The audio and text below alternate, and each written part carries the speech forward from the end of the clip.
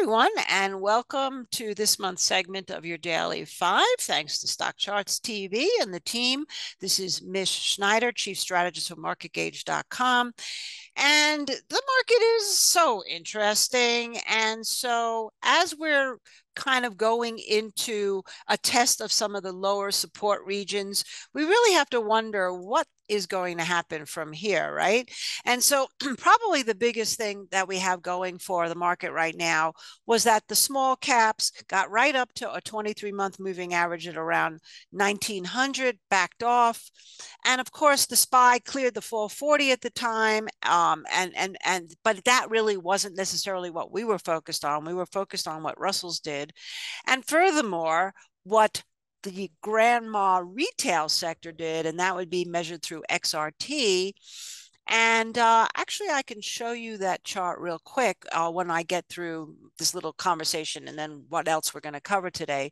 But the amazing thing about XRT is the consumer, with all the bad news of inflation still a factor, the Fed possibly having to become more hawkish, lots and lots of talk about a crash because of commercial real estate, and on the doomsday people. The consumer area has been much weaker, of course, than everywhere else, but nonetheless holding some critical support. So in addition to that, really what I want to discuss is where would I have skin in the game right now?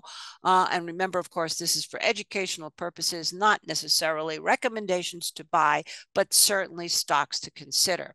And the ones that we're going to cover today include Formula One, the long bonds, Teva Pharmaceuticals, the Cannabis ETF, Kroger, Cleveland Cliff Mines, and silver. So you can see there's sort of a cross section of areas that I'd like to look at. So now let's get to the charts.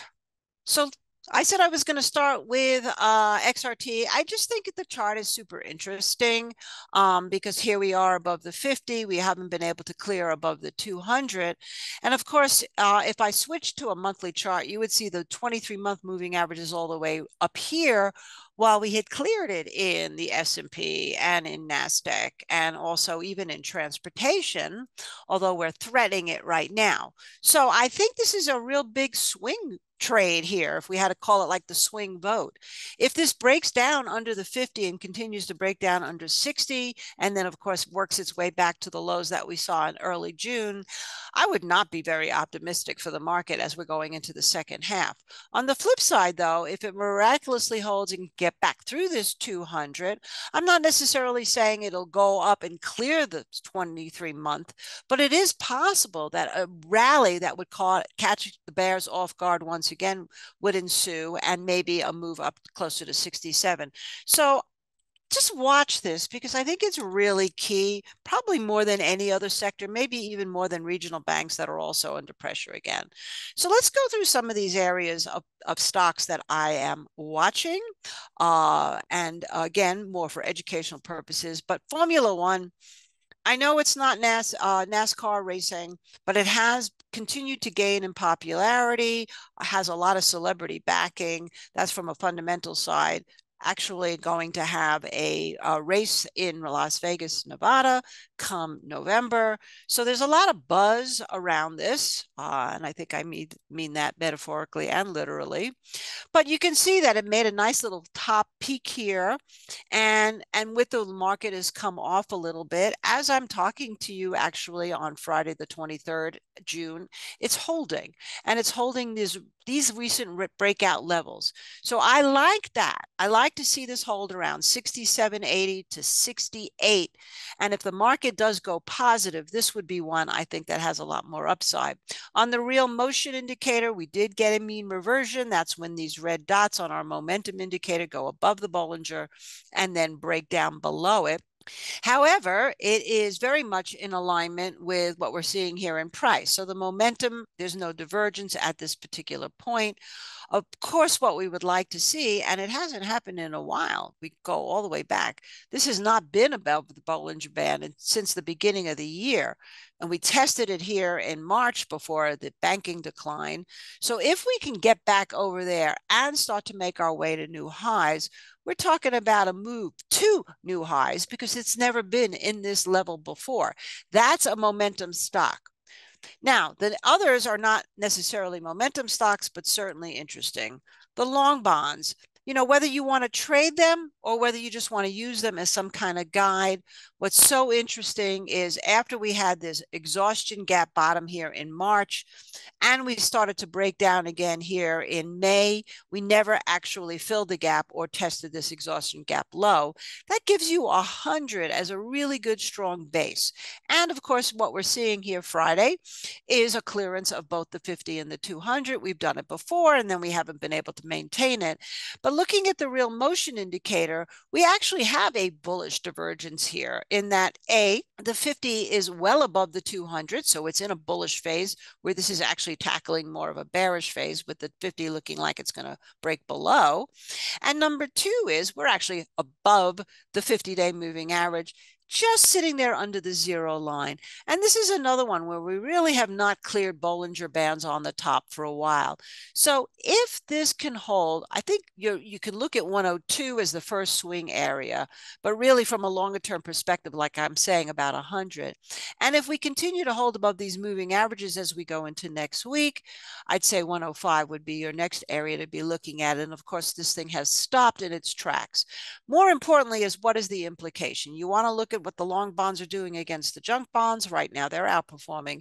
And you want to see what the long bonds are doing relative to the SPY. Because if the long bonds continue to outperform the SPY, then what that really tells you here is that money is going into bonds, probably more as a safety play. Yields are going down, probably good for metals. We'll talk about that later.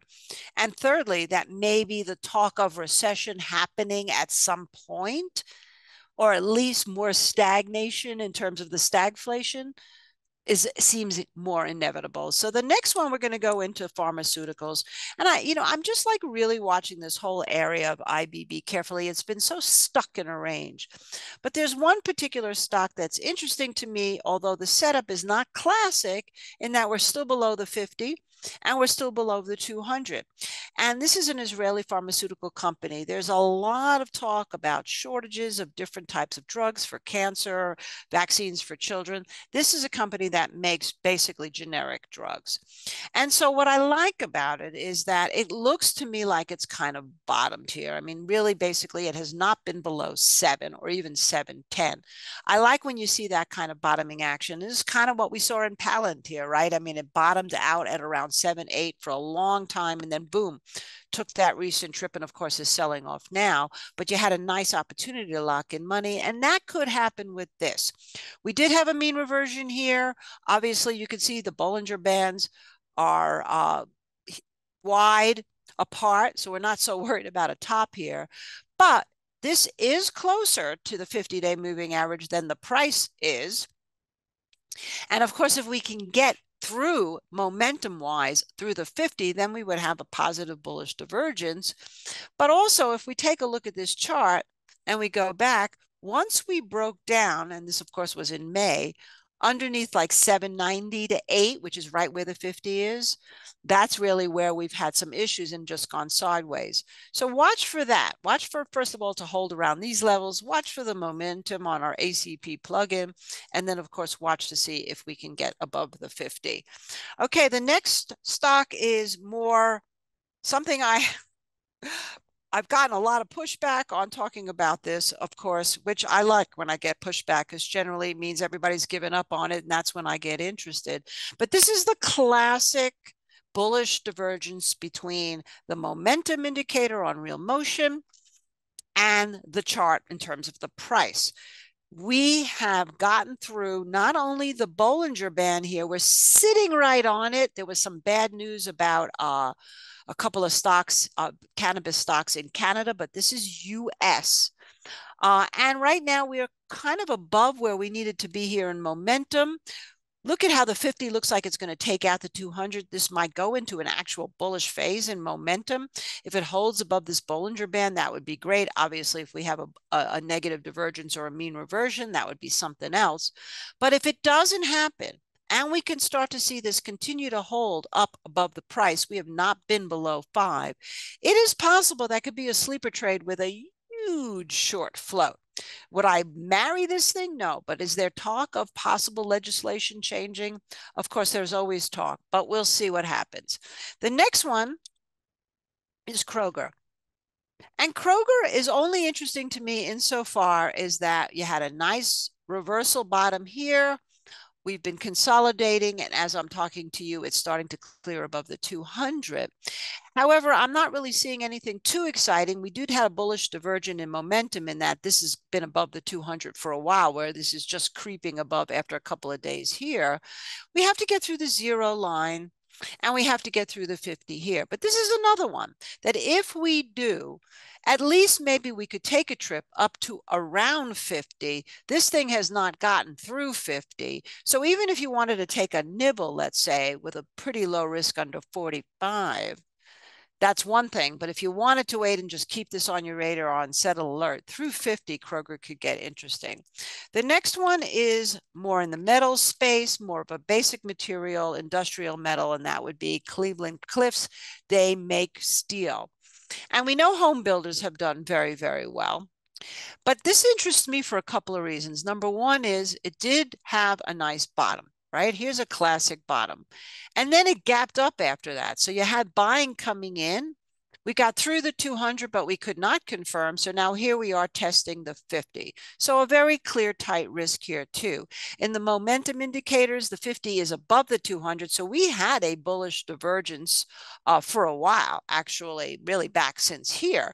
So with a bullish divergent momentum, but price doing sort of at this point now, what we need to see is this to clear, hold around this 1550. Next time it gets through the 1670 to 17 level, I think this could have a nice move up, probably back up to around 22 and a half. And there's a lot of reasons why steel might be an interesting play, particularly if the manufacturing money that's going into this country and also any kind of home building continues, and we don't go into a mass recession, then this could be a very undervalued stock. The last one is going for, now when I'm showing you futures, I'm just showing you the ETF of silver. But I love when people start to give up on the metals, because classically, every time people have given up on the metals is when this thing has rallied. Same thing with gold, by the way. This was back in March when it had the mean reversion, right when it made a new low and had an incredible move. And now, since then, we have declined, but we're sitting right on the 200-day moving average. We're below it here, so we have a negative divergence in momentum. But it is possible that either we've held now the Bollinger Band and we start to move up. And the way I would determine that would be, first of all, I'd want to see momentum improve here around these Bollinger Bands, number one. And then after a couple of days of testing this 200-day moving average, I would like to see this take a little bit more, maybe a move over 2080, which, by the way, looking at today's high is 2083, maybe that would be, for me, a very low-risk trade opportunity to say that with yields falling, I mean, the dollar has gotten stronger again because of all the interest rates raises in Europe and obviously some recession fears. But nonetheless, if the dollar loosely tied, if that comes off and this takes through 2080, it could be good for silver and it could be good for gold. So that's a lot of information to give you in a short period of time. I hope you enjoyed it and found the information educational and also actionable. And I will see you all again real soon. Thanks so much for watching, and bye for now.